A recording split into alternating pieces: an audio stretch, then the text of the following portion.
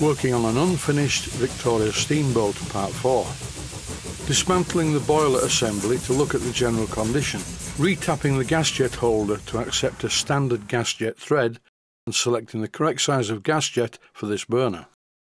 Before doing that, just out of interest, I would like to show you a Cheddar Models puffin that I have, which is on the left, and compare it with the Cheddar Models puffin engine, the Mark I, which is fitted to this boat.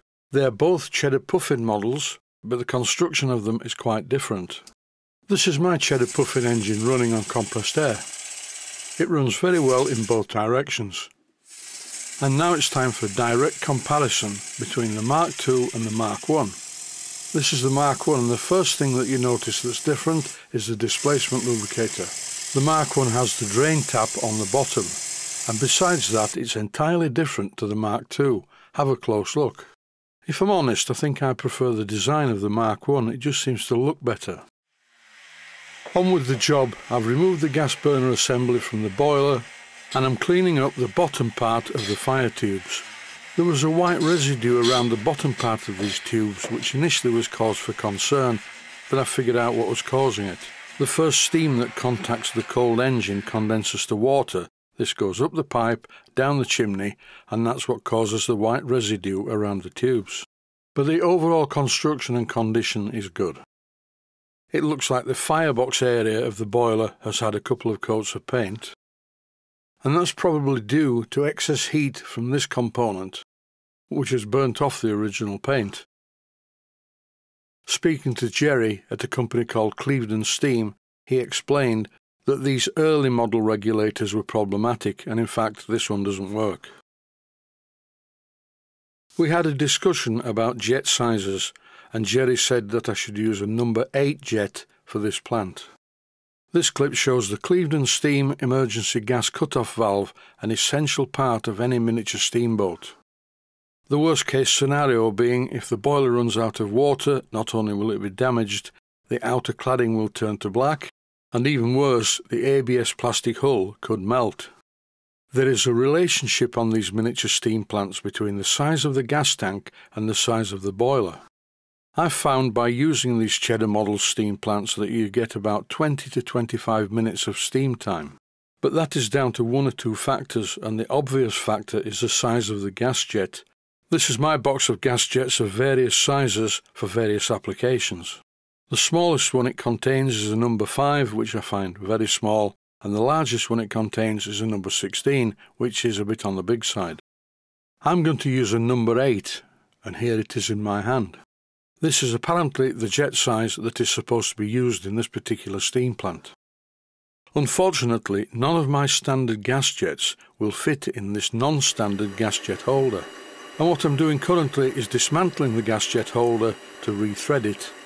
The thread of a commercial gas jet, the ones that I use most of the time, is 1BA. And here I'm rethreading this particular gas jet 1BA using a 1BA tap.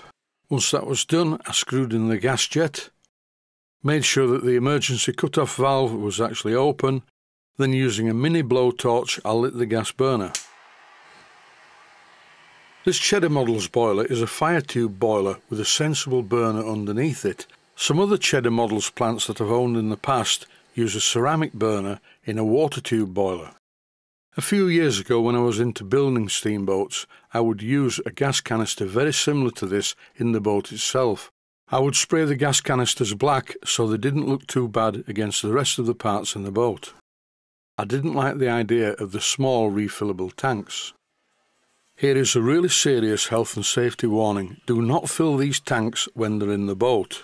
And also, never fill them indoors like I'm doing here. Never ever do that. This, by the way, is a faulty filler adapter. I've just bought a couple of new ones from Clevedon Steam. When you first light these burners with a number 8 gas jet, they don't look particularly hot, but as the thing warms up and starts to glow red, the heat increases.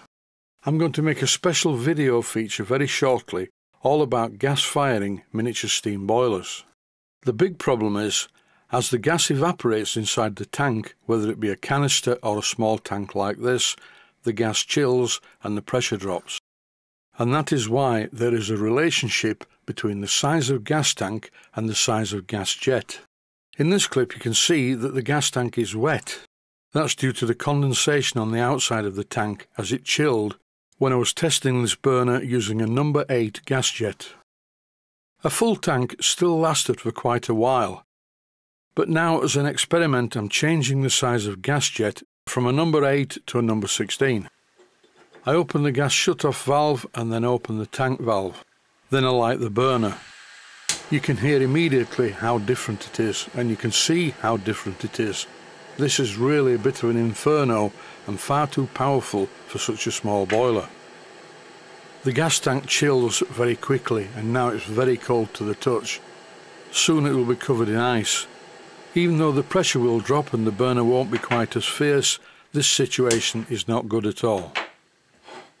I turned off the burner and warmed up the tank using my hands. And exactly the same thing happened, but not for long because the tank was empty.